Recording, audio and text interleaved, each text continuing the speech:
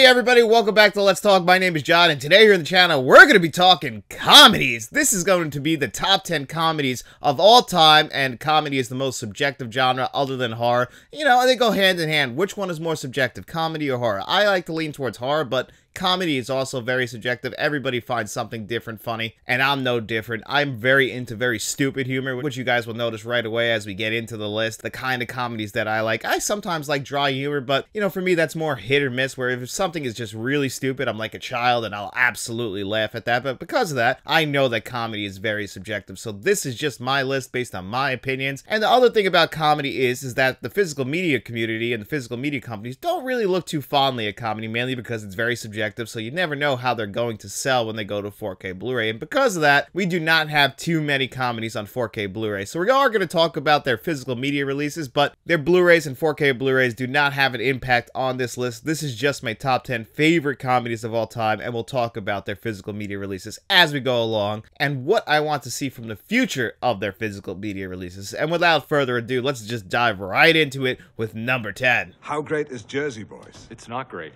It's fantastic. You totally undersold it. And at number 10, we get 2010's The Other Guys, directed by Adam McKay, teaming up Mark Wahlberg and Will Ferrell for their first time together. They would team up again for Daddy's Home and Daddy's Home 2, which I don't think Daddy's Home is a very good movie, but Daddy's Home 2, if you watch it around Christmas time, it does have some really good jokes and a couple of heartwarming moments, but I really don't think those two films compare to The Other Guys, which, like I said, it's in my top 10 comedies of all time. Will Ferrell and Mark Wahlberg have great chemistry together. Will Ferrell is one of my favorite comedic actors of all time from the time he was working on Saturday Night Live. You know, he kind of lost his edge like a lot of other comedians do. Once we kind of get past this movie, this is probably his last big moment. It was funny to see him pop up in Barbie last year. We kind of felt like we got that old Will Ferrell back. But comedic actors, they always just kind of come and go pretty fast when they have their time at the top of the mountain. It's not like dramatic actors or action actors. Like Tom Cruise has been at the top since like the 1980s. Whereas in comedy, you know, they kind of come and go. But this movie is so funny. Not only are these two lead actors great, Michael Keaton, who a lot of people also forget, is a great comedic actor as well. That's why people were so upset when he was cast as Batman in 1989, because they're like, the comedian, the short comedian, he could not be Batman. Of course, they were all proven wrong. And then people just forgot that he could also just do comedy, and you cast him in here as Captain Gene. Two good men are dead, and you guys are fighting over who's gonna be the next hotshot, huh? Is that what's happening? Yes, that's exactly what's happening. And he is just so funny with his running TLC jokes. And then, of course, a lot of us thought that this movie was going to revolve around Samuel Jackson and The Rock when the trailers came out. But no, they get killed off pretty damn fast in a very funny sequence. You thinking what I'm thinking, partner? Aim for the bushes. Because they just think that they're unstoppable, so they think they could just jump off a skyscraper and land in the bushes. And as we see in the next scene, when Mark Wahlberg and Will Ferrell are talking, what were they aiming for? There weren't any bushes. And then Mark Wahlberg says, yeah, wasn't even an awning. They just thought they were invincible. They thought they were super cops, and now this movie's about who was going to fill their shoes. And Mark Wahlberg and Will Ferrell, there's just so much comedic gold in this movie, and everybody is just playing along. And Adam McKay, you know, he doesn't really make comedies too much. He makes them almost dramedies at this point, for good and for bad. I absolutely have enjoyed his more dramatic work, but I do miss the straightforward, stupid comedies that he used to make, and this is one of the best ones. I feel the hunger, it's the hunger, tries to keep a man. And speaking of very underrated comedies from the 2000s, we get MacGruber, based on a Saturday Night Live skit. This one stars Will Forte, Kristen Wiig, Ryan Felipe in one of his rare good roles, and you also get Val Kilmer in here as the villain, and everybody is playing along. So many great cameos in this movie. I'm a big wrestling fan. You get a lot of wrestlers from that era, including Chris Jericho, Mark Henry, Big Show, Kane. I love it. This is just a straightforward, very stupid film, obviously based on the Saturday Night Live skit MacGruber, which is a ripoff of MacGyver. The only difference is MacGruber cannot solve these problems because he gets easily distracted, and then of course the bomb ends up going off. Now, how do you turn that into a movie? Well, you make it a spoof and a parody of 1980s and 1990s action films. Hope you enjoy being date raped, ma'am. This is my daughter. Hello? Sorry. He killed my wife. You know, look at the way MacGruber looks. We get plenty of montages in this movie. We get the great assemble the team montage, and then of course MacGruber ends up just ruining that entire thing. There's a lot of great quotes that I quote almost every day. I'm gonna shoot! Just show me what you want me to fuck! I love it. MacGruber is so stupid, and the movie itself is just so funny, and it honestly rewards you for rewatching it because you're just gonna be quoting this movie all the time. And if you wrote this movie off because it was a Saturday Night Live film, and you know, those are more miss than hit. Obviously, we have the Blues Brothers, Wayne's World 1 and 2, but other than that, it's really more miss than hit. Some people like Coneheads and A Night at the Roxbury, but I think that this is actually one of the best movies based on a Saturday Night Live skit. If you haven't seen MacGruber, it's absolutely worth your time. The Blu-ray itself, it's alright, just like the other guys. You know, these aren't very special. They're just straightforward comedy release Blu-rays that haven't received an update in a very long time. And a lot like the other guys, these are also action comedies, and they would actually benefit from a pretty big audio and visual upgrade, but because it's a comedy, I don't expect to see that anytime soon.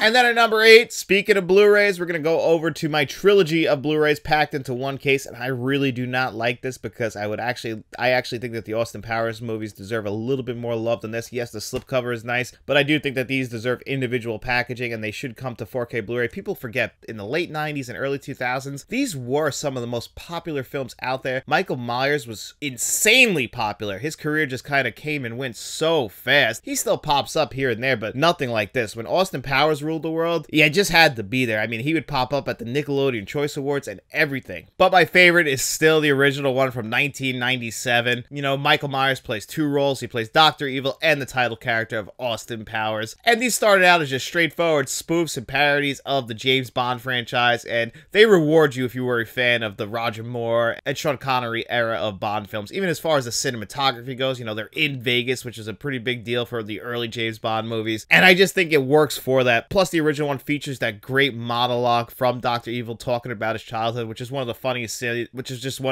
scenes in film history. My father would womanize, he would drink, he would make outrageous claims like he invented the question mark.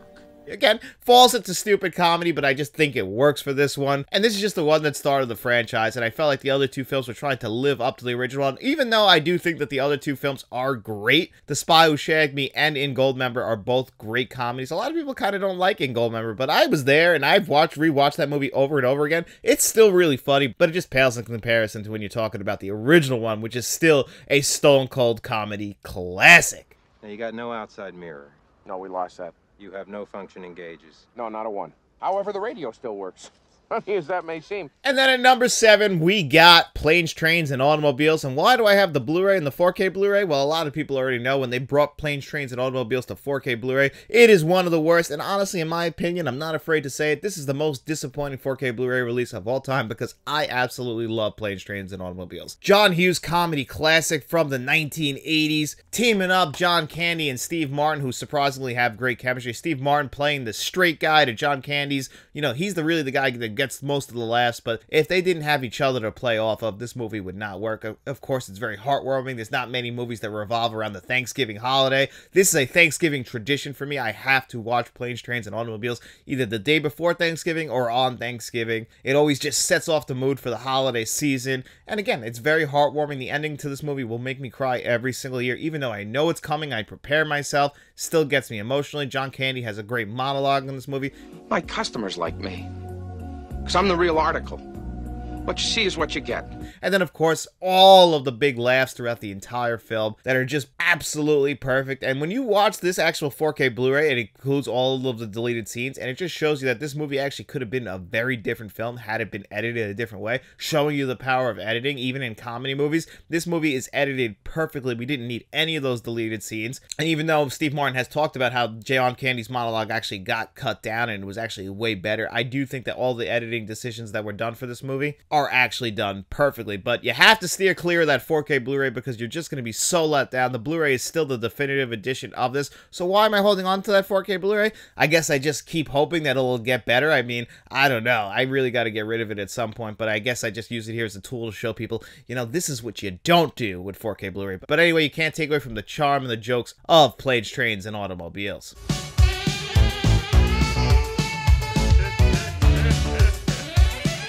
And then at number 6, we get my favorite Eddie Murphy film, Beverly Hills Cop. It was really hard to pick one Eddie Murphy film. If I had to pick, like, the 1980s were just ruled by Eddie Murphy. We had 48 Hours, Trading Places, Beverly Hills Cop, Coming to America. You know, he kind of fell off, like I was saying about Will Ferrell. Comedic actors that just kind of at that one high, that one peak for a very short amount of time. But Eddie Murphy was the comedic god of the 1980s. He had some classics in the 1990s. I'm a big fan of The Nutty Professor. Let's not take away from Beverly Hills Cop. This is one of the greatest comedies of all time, directed by Martin Brest, who directed another one of my favorite comedies of all time that didn't make the top 10 list in Midnight Run. I do think that his better film is still Beverly Hills Cop, and I love Midnight Run. I go back and forth. Which one do I like more? They're very similar. Martin Brest had a distinct style to him, and, you know, his movies might not look like the most visually stunning movies. Like, if you go from Beverly Hills Cop, which is directed by Martin Brest, and then you go to Beverly Hills Cop 2, which is directed by Tony Scott, that one's got a lot more style to it because Tony Scott has a very distinct look that worked perfect for the 1980s. Whereas this movie, you don't really think too much about the visuals, but you're there for the jokes, and this really was a perfect vehicle for Eddie Murphy. My favorite scene in this movie is when he gets thrown through the window and then gets arrested, and he's just so surprised that he's being arrested. Disturbing the peace, I got thrown out of a window.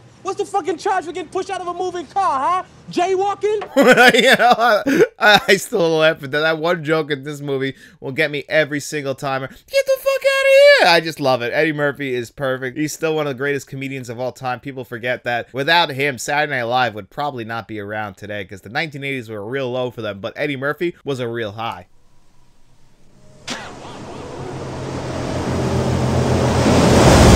Coming in at number 5, we got Groundhog Day. This one is my favorite Bill Murray film of all time. Bill Murray is one of my favorite comedians of all time as well. This is the film that unfortunately killed him and Harold Ramis's friendship. Harold Ramis directed this movie. Bill Murray gives a great performance. This is where we get, obviously, start the Groundhog Day movie trope where we're stuck in a time loop. But this movie's just filled with great gag after gag after gag. It's Groundhog Day.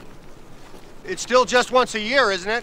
Ned Ryerson, obviously, we get so many running jokes, so many running characters that we get to see in different parts of the film as Phil Connors becomes a little bit warmer because that's the lesson he has to learn. Bill Murray plays his character perfect, the guy who starts out as an asshole who has to eventually start warming up to other people and realize that, you know, maybe his arrogance and his ego are getting the better of him, and he learns his lesson in this movie in the most perfect way. Again, it's another great heartwarming film while also being absolutely hysterical. And unlike a lot of other comedies, this movie looks great. Takes place in the snow of Puxatawny, Pennsylvania. That's where we also get Puxatawny Phil right here, because this 4K Steelbook features both Phils on it, and this was an upgrade to the previous 4K Blu-ray release, which did not feature Dolby Vision, and I do think that this is the more definitive edition of Groundhog Day. So if you haven't picked up Groundhog Day, this is one of the rare comedies that are on 4K Blu-ray and has a great 4K Blu-ray release. It actually has two, which is pretty wild. It actually has already received a regular 4K Blu-ray release and has received an upgrade to that 4K Blu-ray. We haven't seen too many of those done. Usually it's only done by studios like Sony, who did this one.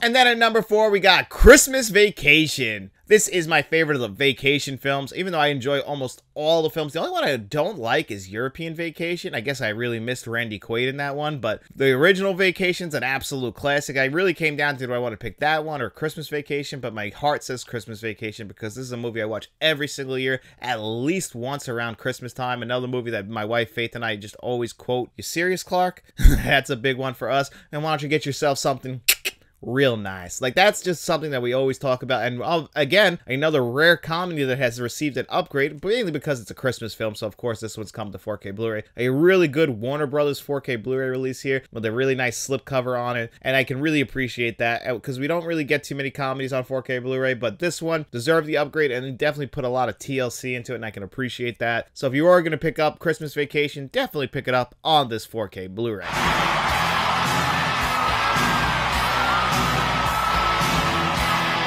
And then at number 3, the first film on the podium, taking home the bronze, is Major League. And this just came to 4K Blu-ray, and it's a huge visual upgrade. I was a little bit disappointed with the audio, but that doesn't matter because the visuals were just so stunning. And this steelbook, I absolutely love it. I just love how this looks like Serrano's locker. And, you know, don't steal Jobu's rum. I just think I'm a big fan of this steelbook. It's one of my favorite steelbooks already. You get the magnets. Like I said, I could put it on my refrigerator. I haven't done it yet. I keep them right here for now until I decide what I want to to do, because, you know, even on the back of the locker, we get these great pictures as well. So whatever route you want to go, it's a big upgrade to the visuals. But how is the film? The film is, like I said, it's my third favorite comedy of all time. When I was watching this 4K Blu-ray to review it here on the channel, I was sitting on the couch just laughing to myself, to the point where my wife Faith walks in. She's like, "What are you laughing at?" I'm just like, this movie is just so funny. The jokes just always work for me. You get Charlie Sheen in this movie. Like, everybody is playing a part. It's a very big ensemble cast. No one is trying to outdo the other one. You know, you get Wesley Snipes in a rare comedy as well, and he's great in this movie. He has no problem making fun of himself as Willie Mays Hayes. You know, Tom Berenger is in this movie. He has a good relationship with Renee Russo in her first film. I mean, everybody is so funny in this movie. Just in the beginning, where they're getting their phone calls and they all don't believe that a major league team would be interested in them when they're calling the manager, and he's working at an auto parts place. He's like, "Yeah, well, you know what? I got a guy on the other line about some brakes, so I'm gonna have to call you back." And then Tom Berenger's character in Mexico there, he's like, "If you were gonna call, you could have said you were from the fucking Yankees." You know, obviously the Cleveland Indians, one of the sad sack Major League Baseball teams of all time. Although I don't really think that they deserve that. I mean, they're not even called the Indians anymore, so what am I saying? But anyway, this is a classic comedy of the 1980s that, of course, because it's a sports film, builds up to that big epic sports ending. You know it's coming, but it still works because that's one of those movie tropes that will just never not be good, and you blend that all into a just absolutely hysterical film. So of course, this has to be number 3. It's called Sex Panther by Odeon.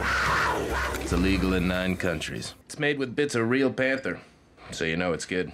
They've done studies, you know. 60% of the time, it works every time. And then at number 2, this is just a straightforward vehicle for Will Ferrell. That's why I included him on this list twice. And again, directed by Adam McKay from 2004.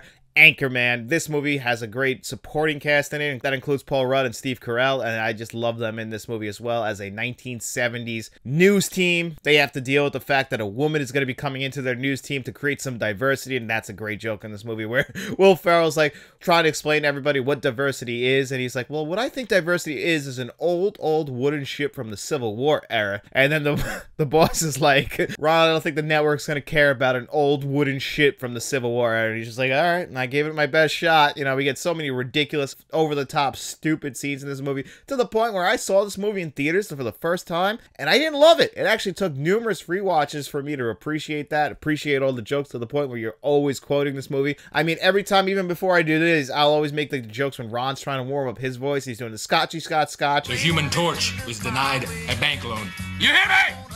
Andre! Look at me! And I'll just do that as a joke, even just to make myself laugh. You know, with the glass case of emotion, Jack Black with the burrito. I mean, all that stuff. It just came out of this movie. That's why this is one of my favorite comedies of all time. And this Blu-ray, well, you know, they've actually done pretty well with this one. You know, we got the Rich Mahogany edition, because Anchorman, a lot like Anchorman 2, does have an alternate cut of the film. That's how many jokes, because they just let them all just improv and just keep going in these scenes, to the point where you could just make a whole nother film and just swap out the jokes. They did that for this one. They did it for the sequel. So actually, you know, I can't really knock the Blu-rays for this too much, but I would love a definitive 4K Blu-ray. I mean, Anchorman is one of those comedy films that would absolutely deserve it. Cannot triple stamped it. No erase. Touch blue, make it true. You can't triple stamp a double stamp. You can't triple stamp a double stamp, Lloyd. Sounds broken. Most likely, sir. I'll bet it was something nice, though. And I couldn't just pick one for number 1. I had to go with my gut and pick both 1994 Jim Carrey films, Ace Ventura, Pet Detective, and Dumb and Dumber. Now, in between these movies was also The Mask, which was released in 1994. Jim Carrey was just at the top of the world in 1994. I love The Mask as well, but I would say that's a little less of a straightforward comedy than Ace Ventura, Pet Detective, and Dumb and Dumber. Before 1994, Jim Carrey was in a few films, but he was most famous for being on In Living Color. He actually helped to rewrite the script of Ace Ventura to make it more of a vehicle for himself, gambling on himself, and it paid off in spades. That movie ended up becoming a box office hit, despite the fact critics ripped it up, you know, because again, like I was saying, comedy is subjective. They just saw this as a really stupid comedy movie. And then obviously me getting this movie on VHS in the mid-90s with this, The Mask, and Dumb and Dumber. Jim Carrey was one of my first favorite actors of all time. I absolutely love the guy. He was a human cartoon character. I was just always quoting Ace Ventura, and I was always quoting Dumb and Dumber. I still quote Ace Ventura, and I still quote Dumb and Dumber to this day. We landed on the moon! Now, Dumb and Dumber is my favorite comedy of all time. Ace Ventura is like right there. You know, I still say Dumb and Dumber, but I love Ace Ventura. I love Ace Ventura when nature calls. That is a great character. Again, he's so stupid. He's a great detective. He's a great pet detective. The jokes in the first movie, I think the first one is the better of the two. It tells a more compelling story. You could argue that the jokes in When Nature's Calls, some of them might be a little bit funnier, but I still think that overall as a film, the original Ace Ventura Pet Detective just works overall, builds up to a very funny conclusion. You get Sean Young in the movie as well, who many people might forget was a great 80s actor. She appeared in so many great movies such as Blade Runner and No Way Out. She was originally supposed to be in Batman 1989, so, you know, she was a big actress. She pops up in this movie, and what she's asked to do, my God, but it's still just so funny. Ace Ventura is one of those great characters, and then obviously Lloyd Christmas from Dumb and Dumber. Oh my God, he's one of the dumbest characters in film history, and I try and pretend that Dumb and Dumber 2 does not exist because that movie is god-awful. Speaking of just bad films, bad sequels to great comedies, this is why we don't wait too long to make a sequel to comedies. Now, there aren't too many great comedy sequels out there. It's it's more missed than hit, but some of them do work. I think Anchorman 2 is actually a little bit underrated when it comes to comedy sequels, but, you know, overall, we don't really get them too much. And the Blu-rays for this, you know, the Ace Ventura Blu-rays are pretty good. Dumb and Dumber only features the director's cut, which is very unfortunate. Friday is very similar to that as well, where it only has the director's cut, and I do not think that the director's cut for Dumb and Dumber works. They try and make it a little bit more raunchy. They drag scenes out a little bit more. They have the deleted scenes really cut into that, and I thought it had a perfect cut, like I was saying, with Planes, Trains, and Automobiles. Sometimes adding scenes, sometimes extending scenes doesn't necessarily work. Trust the editing process. Trust the editor. Sometimes scenes are taken out for a good reason. Sometimes lines are cut for a good reason, and I think you had the perfect cut of Dumb and Dumber as it was. We didn't need the director's cut. I don't think it works particularly well, so if you want the actual original theatrical cut, you have to go all the way back to DVD. That's why we needed 4K Blu-ray for all three 1994 Jim Carrey movies, but if I had to pick two, I want Ace Ventura and Dumb and Dumber on 4K Blu-ray first. These are my top 10 favorite comedies of all time. I have some honorable mentions. You know, yeah, I love the Scary Movie franchise, 1 and 2 in particular, but I also really like Scary Movie 3.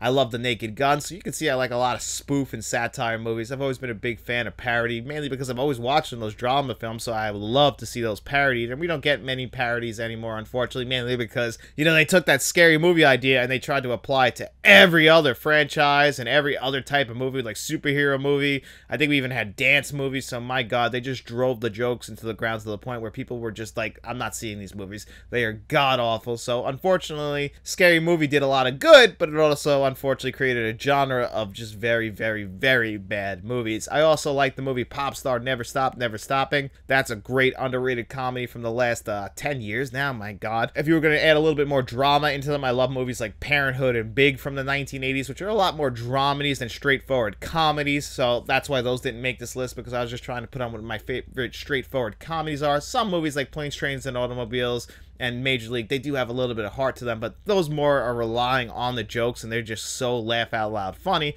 whereas Big has some funny moments, Parenthood has some funny moments, but Parenthood especially, I just rewatched that movie. If you haven't seen Parenthood, I think that might be Ron Howard's best film.